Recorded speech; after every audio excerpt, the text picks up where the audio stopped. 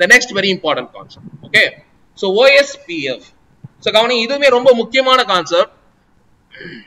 Listen carefully. Okay, so now we will see open shortest path first, OSPF protocol. சரியா? இது என்ன சொல்லலாம், link state routing use பண்றோம். அங்க என்ன பண்ணோம், RIP protocol என்ன பண்ணோம் அப்படினு பாத்தீங்க அப்படினா டிஸ்டன்ஸ் வெக்டர் ரவுட்டிங் யூஸ் பண்ணாங்க. இங்க என்ன பண்றோம் அப்படினு பாத்தீங்க அப்படினா லிங்க் ஸ்டேட் ரவுட்டிங் யூஸ் பண்றோம். ஓகேவா? And there is a huge difference between RIP protocol and OSPF protocol. RIP protocol ரொம்ப ஈஸியா நீ படிச்சிருப்ப. ரொம்ப ஈஸியா என்ன பண்ண முடியும், ரவுட்டிங் டேபிள் கிரியேட் பண்ண முடியும். But here it is bit complex. So listen the class carefully. சரியா? As I said before, first classல என்ன சொல்லிருக்கேன் அப்படினு பாத்தீங்க அப்படினா இந்த OSPF protocol எதை பேஸ் பண்ணி இருக்கும் அப்படினு பாத்தீங்கன்னா Dijkstrate algorithm பேஸ் பண்ணிருக்கோம். எதை பேஸ் பண்ணிருக்கு, Dijkstrate algorithm பேஸ் பண்ணிருக்கு. பட் ஆனா அது என்ன சொல்லிருப்போம் அப்படினு பாத்தீங்கன்னா Bellman-Ford algorithm பேஸ் பண்ணிருக்கு அப்படினு சொல்லிருப்பேன். சரியா? ரைட். சோ இப்போ கவனி, இந்த OSPF வந்து பாத்தீங்க அப்படினா as I said before, Dijkstrate algorithm use பண்ணா கூட more or less same technique தான் ப்ரிஃபர் பண்ணுவோம். ஒரே ஒரு டிஃபரன்ஸ் என்ன அப்படினு பாத்தீங்க அப்படினா அங்க வந்து நெய்பர்ஸ் கூட அதோட நெய்பர் இன்ஃபர்மேஷன் மட்டும் தான் ஷேர் பண்ணுவோம். இங்க வந்து ஒரு கம்ப்ளீட் பாத்தையே நம்ம வந்து ஷேர் பண்ணுவோம். அண்ட் as well as வந்து பாத்தீங்கன்னா என்டையர் டேபிளே வந்து பாத்தீங்க அப்படினா இங்க வந்து ஷேர் ஆகும். அண்ட் சிமிலர்லி வந்து பாத்தீங்க அப்படினா நாட் only to the நெய்பர்ஸ்க்கு மட்டும் இன்ஃபர்மேஷன்ஸ் ஷேர் ஆகாது. அங்க ஹோல் நெட்வொர்க், கம்ப்ளீட் நெட்வொர்க் குள்ளேயே என்ன பண்ணும் அப்படின்னு பாத்தீங்கன்னா எல்லா ரவுட்டிங் டேபிள்ஸும் அப்டேட் ஆகிட்டே இருக்கும். சரியா? அதுக்கு என்ன ப்ராசஸ் யூஸ் பண்ணிருப்பாங்க அப்படின்னு பாத்தீங்கன்னா flooding. Right, what is flooding? Flooding concept use பண்ணி இப்போ முன்னாடி டெக்னிக்ல என்ன பண்ணிருப்பேன், நெய்பர்ஸ்குள்ள மட்டும் கம்யூனிகேட் பண்ணிருப்பேன். சரியா? இங்க என்ன பண்ணுவாங்கன்னா நெய்பர்ஸ் மூலமா தான் கம்யூனிகேஷன் நடக்கும். பட் ஆனா வந்து பாத்தீங்கன்னா கம்ப்ளீட்டா என்டையர் நெட்வொர்க் ஃபுல்லா என்ன பண்ண முடியும் அப்படின்னு பாத்தீங்கன்னா அந்த ரவுட்டிங் கம்ப்ளீட் இன்ஃபர்மேஷன்ஸை ஃப்ளட் பண்ண முடியும். அதோட நெய்பர்ஸ் அப்படின்னு சொல்லிட்டு கம்ப்ளீட்டா அந்த ரவுட்டிங் டேபிள் அந்த பாத் ஃபுல்லாவே என்ன ஆகும் அப்படின்னு பாத்தீங்கன்னா keep on updating. Right. So now we will see how this OSPF protocol works. சரியா? as I said before, இந்த particular conditions-லாம் நீங்க பாத்தீங்க அப்படினா you will not understand. சரியா? என்னன்னா ஃபர்ஸ்ட் எடுத்த உடனே இந்த டிஜிட்டல் அல்காரிதம் எல்லாத்தையும் யூஸ் பண்ணனும். அதுல வந்து ஷார்ட்டஸ்ட் பாத் எதுன்னு கண்டுபிடிக்கணும். தென் பீரியாடிக் டேபிள் வந்து அப்டேட் ஆகணும். அண்ட் தென் பாத்தீங்க அப்படினா ஒரு ரவுட்டர்ல இருந்து இன்னொரு ரவுட்டருக்கு வந்து பாத்தீங்கன்னா டேபிள்ஸ் அப்டேட் ஆகணும். இந்த மாதிரி இன்ஃபர்மேஷன்ஸ் கொடுத்திருப்பாங்க. அண்ட் தென் லிங்க் ஸ்டேட் ரவுட்டிங்னா என்ன, அதோட கண்டிஷன்ஸ் என்னென்ன அப்படின்னு சொல்லிருப்பாங்க. சரியா? இது எல்லாமே உனக்கு புரியணும் அப்படினா டைரக்ட்டா எக்ஸாம்பிளுக்கு வந்துரு. சரியா? எக்ஸாம்பிளுக்கு வந்தீங்க அப்படின்னு பாத்தீங்கன்னா you can clearly understand. Right? So now before going to that particular working, you got to know what is link state packet. இப்போ பாத்தீங்க அப்படின்னா எல்லா முன்னாடி பார்த்தது என்ன பண்ணீங்க, ரவுட்டிங் டேபிளே என்ன பண்ணோம் அப்படின்னு பாத்தீங்க அப்படின்னா ஷேர் பண்ணோம். கரெக்டா? இங்கேயுமே ரவுட்டிங் டேபிள் தான் ஷேர் பண்ணுவோம். பட் ஆனா வந்து பாத்தீங்கன்னா அது எப்படி ஷேர் பண்றோம் அப்படின்னு பாத்தீங்கன்னா link state packet அப்படின்னு சொல்றோம். each and every router will have its own packet, that is link state packet வச்சிருக்கோம். அந்த link state packet என்ன இருக்கும் அப்படின்னு பாத்தீங்க அப்படின்னா it has the ID. சரியா? என்ன particular node, சரியா, அந்த நோடோட ஐடி என்ன, அதோட டைரக்ட் கனெக்டட் நெய்பர்ஸ் யாரு, அதோட காஸ்ட் என்ன, சீக்வென்ஸ் நம்பர் என்ன, அதோட time to live for this particular packet என்ன அப்படின்னு தெரியும். இத வச்சு தான் என்ன பண்ணுவோம் அப்படின்னு பாத்தீங்கன்னா எல்லா நோட்ஸுமே அதோட டேபிள்ஸ் அப்டேட் பண்ணுவோம். புரியுதா? Right? So you got to understand, even here we are connected, you are sharing information with the neighbors, but the complete path of information ஒரு particular node மட்டும் இல்ல, அந்த complete path of information என்ன பண்றோம்னா share பண்றோம். and complete network-யும் share பண்ண முடியும். ரைட்டா? you can clearly understand by seeing this particular example. ரைட்டா? so இந்த எக்ஸாம்பிள் வந்து கவனி, இப்போ நல்லா கவனிச்சு பாத்தீங்க அப்படின்னா இந்த OSPF பாத்தீங்க அப்படின்னா it has two particular list. சரியா? ரெண்டு லிஸ்ட் இருக்கும். நல்லா கிளாஸ்ல கவனி, வெரி வெரி இம்பார்ட்டன்ட். சரியா? இந்த வர்க்கிங் புரிஞ்சதுன்னா நீ ஈஸியா எழுதிடலாம். கண்டிப்பா இதை நீ வந்து நீயா படிச்சனா புரியாது. ரைட்? கவனி, OSPF.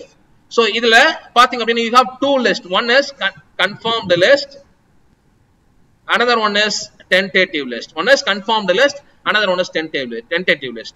ஃபர்ஸ்ட் வந்து இந்த confirmed listக்கு வந்து பாத்தீங்க அப்படின்னா tentative listல இருந்து தான் என்ன பண்ணுவோம் அப்படின்னு பாத்தீங்க அப்படின்னா கன்ஃபார்ம் லிஸ்ட்டுக்கு ஒரு நோட், ஒரு பர்టిక్యులர் பாத்தை இல்ல ஒரு பர்టిక్యులர் ரூட்டை வந்து நம்ம வந்து கன்ஃபார்ம் பண்ணுவோம். சரியா?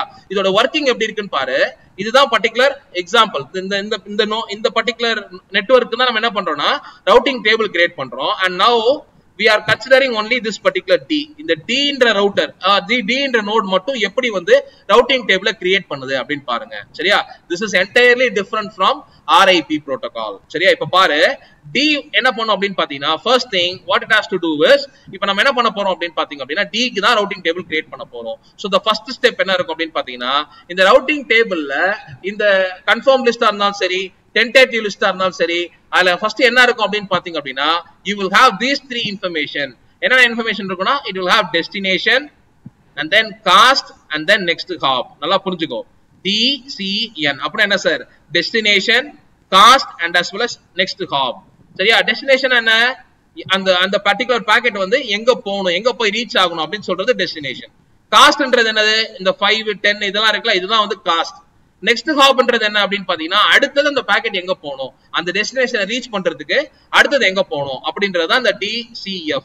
அதுதான் இங்க மூணா கொடுத்திருப்பாங்க. டி கொடுத்திருக்காங்களா? சரியா? இதுதான் அந்த destination, cost and as well as next hop. புரியுதா? ரைட்டா? சோ இப்போ now we will see இந்த நோட் D என்ற நோடுக்கு எப்படி ரூட்டிங் டேபிள் கிரியேட் ஆகுது.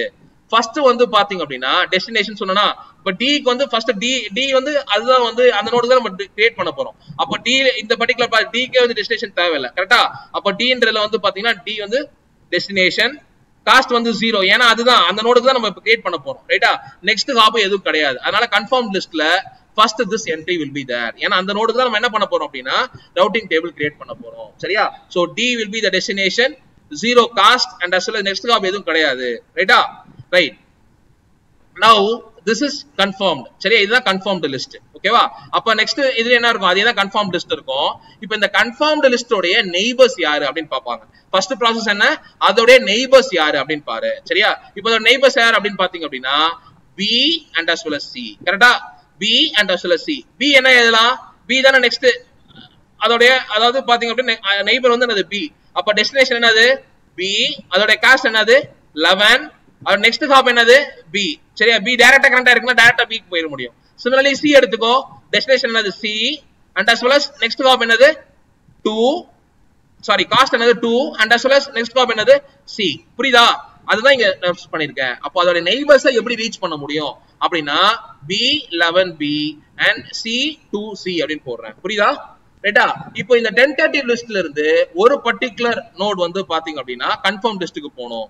சரியா? நாட் only one, அதுல எதுலாம் வந்து ரொம்ப மினிமமா இருக்கும், மினிமம் காஸ்ட் வச்சிருக்கோ, அதை என்ன பண்ணும் அப்படின்னு பாத்தீங்க அப்படின்னா it moves to the confirmed list. புரியுதா? அப்ப இங்க என்ன இருக்கு? C தான் வந்து மினிமம். அப்ப என்ன பண்றேன்? It is move to the confirmed list. Confirm லிஸ்ட்க்கு போயிடுச்சு.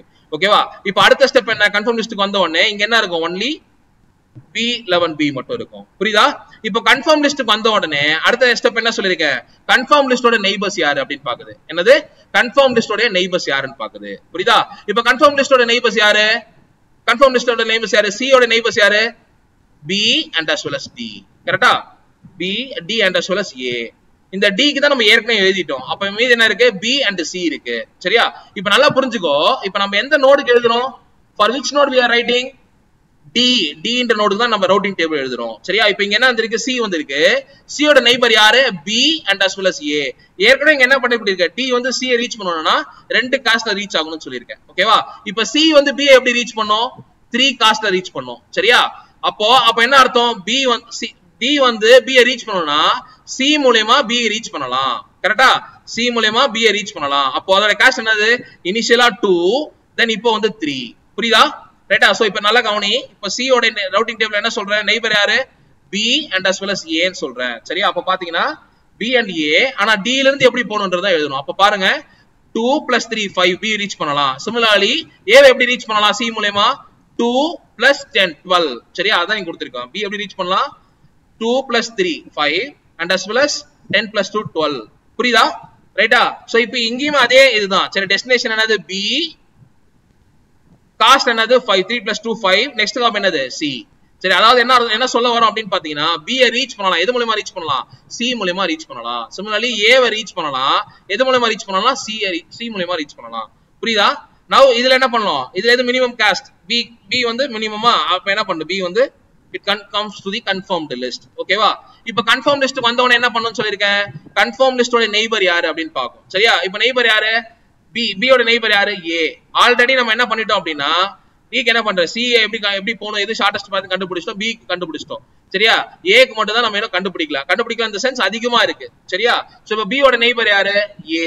சரியா? இப்போ A வந்து எப்படி ரீச் பண்ணலாம்? Already you know how to reach B. B எப்படி ரீச் பண்ணலாம் அப்படின்னு பாத்தீங்கன்னா D வந்து C மூலமா B போய், அதாவது through D, how can D able to reach B? C வழியா B ரீச் பண்ண முடியும். அதுக்கு என்ன தேவை? 5 தேவை அப்படின்னு கண்டுபிடிச்சிட்டேன். சரியா? இப்போ B மூலமா A க்கு போலாமா? அப்ப என்ன அர்த்தம்? 5. அப்போ 10 மூலமா நம்ம ரீச் பண்ண முடியும். புரியுதா? ரைட்டா? அப்போ நெக்ஸ்ட் டெஸ்டினேஷன் என்னது A, நெக்ஸ்ட் ஹாப் என்னது C. ஏன்னா C வழியா போய் தான் B க்கு போக முடியும், B வழியா போய் தான் A க்கு போக முடியும். அப்பதான் காஸ்ட் என்ன இருக்கும்? 2 + 3 5, 5 + 5 10 ன்னு வரும். சரியா? இப்ப பாத்தீங்கன்னா முன்னாடி பார்த்ததை விட இது என்னது? காஸ்ட் கம்மியா இருக்கா, ரெடியூஸ் ஆயிருக்கா? சோ இப்போ என்ன இருக்கு? இது மட்டும் தான் இருக்கு. So this is move to the confirmed list. இப்போ இப்ப D ன்ற நோட் வந்து பாத்தீங்கன்னா A வை இது மூலமா ரீச் பண்ணலாம், B இது மூலமா ரீச் பண்ணலாம், C இது மூலமா ரீச் பண்ணலாம் அப்படினு சொல்றேன். புரியுதா? Now you understand or not? Right? So very simple process. ஓகேவா? என்ன நோட் கண்டுபிடிக்கிறோமோ அதை ஃபர்ஸ்ட் எழுதுறேன். அதுல பாத் எப்படி எழுதணும் அப்படினு பாத்தீங்கன்னா first destination, cost and as well as next hop னு எழுதுறேன். ரெண்டு லிஸ்ட் இருக்கு. ஒன்னு வந்து பாத்தீங்கன்னா confirmed list and as well as tentative list. Confirm லிஸ்ட்டுக்கு வந்து ஒரு பாத் வருதுன்னா அதோட நெய்பர்ஸ் யாரு, அது கூட எப்படி கனெக்ட் பண்ணிருக்காங்க, அதோட காஸ்ட் என்ன அப்படின்னு போடுறேன். மினிமம் காஸ்டா இருந்துச்சுன்னா அதை என்ன பண்றோம்? கன்ஃபார்ம் லிஸ்ட்டுக்கு வரும். சரியா? மினிமம் காஸ்ட் இல்லைன்னா அடுத்தது அதை நீங்க ப்ராசஸ் பண்றீங்க. ரைட்? Any doubts clear? புரியுதா? ரைட்டா? ஃபாஸ்டா திருப்பி சொல்றேன்.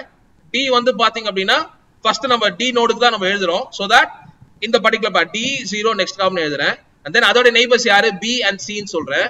சரியா? B எப்படி ரீச் பண்ணலாம்னா 11 காஸ்ட் மூலமா ரீச் பண்ணலாம், 2 காஸ்ட் மூலமா ரீச் பண்ணலாம்னு சொல்றேன். C சோ C வந்து கம்மியா இருக்கறனால C வந்து என்ன பண்றேன்? கன்ஃபார்ம் லிஸ்ட் கொண்டு வரேன். and then C ஓட நெய்பர்ஸ் யாருன்னு பார்க்கறேன். B and as well as A. அதோட காஸ்ட் என்ன பண்றோம் அப்படினா D க்கு ரிலேட் பண்ணிக்கிறேன். 3 + 2 5 and as well as பாத்தீங்க அப்படினா 10 + 2 12. அதனால A ரீச் பண்றேன். then இதுலயே மினிமம் என்னது? B வந்து கன்ஃபார்ம் லிஸ்ட் கொண்டு வரேன். சிமிலர்லி இப்ப B ஓட நெய்பர் யாருன்னு பார்க்கறேன். A வந்து 10 காஸ்ட்ல reach பண்ண முடியும் கண்டுபிடிக்கிறோம். and then A is moved to this particular confirmed list. like this each and every node will update its table. சரியா? இப்ப பாத்தீங்க அப்படினா ஒரு கம்ப்ளீட் நெட்வொர்க், ஒரு நெட்வொர்க் ஃபுல்லாவே நம்ம என்ன பண்றோம் அப்படினு பாத்தீங்க அப்படினா இந்த இன்ஃபர்மேஷன்ஸ் ஷேர் பண்றோம். each and every node will keep on updating its own information. சரியா? இப்ப இந்த நோட் என்ன பண்ணும் அப்படினு பாத்தீங்கன்னா C கூட இந்த இன்ஃபர்மேஷன்ஸ் கம்யூனிகேட் பண்ணும், B கூட இந்த இன்ஃபர்மேஷனை கம்யூனிகேட் பண்ணும். இதுதான் என்னோட டேபிள் அப்படின்னு சொல்லி கம்யூனிகேட் பண்ணும். சிமிலர்லி C என்ன பண்ணும்னா அந்த இன்ஃபர்மேஷன்ஸ் அதோட இன்ஃபர்மேஷன்ஸ் ஃப்ளட் பண்ணும். சரியா? Like this the complete routing information is flooded throughout the network. That particular process is called as flooding அப்படினு சொல்றோம். சரியா? and OSPF is also having a packet format. அதுல முன்னாடியே சொன்ன மாதிரி தான் you know what is version, what is type, message length எல்லாமே இருக்கும். சரியா? source address, destination address, area address எல்லாமே இருக்கும். இதுல வந்து பாத்தீங்க அப்படினா 5 different packets இருக்கு. ரைட்டா? 5 different packetsல என்ன இருக்கும் அப்படினு பாத்தீங்கன்னா you have hello packet, database description packet, link state packet, link state update, link state acknowledge. இந்த மாதிரி வந்து 5 different packets இருக்கு. hello package is nothing but just neighbors வந்து அலைவா இருக்காங்களான்னு கண்டுபிடிக்கிறதுக்காக யூஸ் பண்றது. database description வந்து பாத்தீங்க அப்படினா database ஷேர் பண்றதுக்கு யூஸ் பண்றோம். then link state request, ரெண்டு நோட் இருக்கு. neighbor நோட் கூட ஒரு just particular information கேட்கணும் அப்படினு பாத்தீங்கன்னா it will send a request. அத என்ன சொல்றோம்? link state request னு சொல்றேன். அதுக்கு வந்து பாத்தீங்கன்னா அந்த neighbor வந்து அப்டேட் பண்ணுவாங்களா? சரியா? அந்த பர்టిక్యులர் பாக்கெட் என்ன சொல்றோம் அப்படினு பாத்தீங்கன்னா link state update னு சொல்றோம். once again அந்த அப்டேட் வந்ததுக்கு அப்புறம் it will acknowledge that particular update. that is link state acknowledgement. சரியா? இந்த மாதிரி 5 different packets இருக்கு OSPF ல. ரைட்டா? சோ இப்போ என்னென்ன பாத்திருக்கு அப்படினு பாத்தீங்க அப்படினா we have seen what is routing, what are the different types of routing protocols னா என்னன்னு பாத்திருக்கோம். அதுல basic routing algorithm என்னன்னு பார்த்தோம். and then லாஸ்டா வந்து பாத்தீங்க அப்படினா என்னென்ன protocols, RIP protocol ஃபுல்லா பார்த்தோம். and then OSPF protocol ஃபுல்லா பார்த்தோம். Right? Any doubts so far? Any doubts? Thank you students. Thank you for watching. கண்டிப்பா இந்த வீடியோ உங்களுக்கு எல்லாருக்கும் ரொம்ப யூஸ்ஃபுல்லா இருக்கும் நம்புறேன். Subscribe Passionate Professor and keep learning. Thank you very much.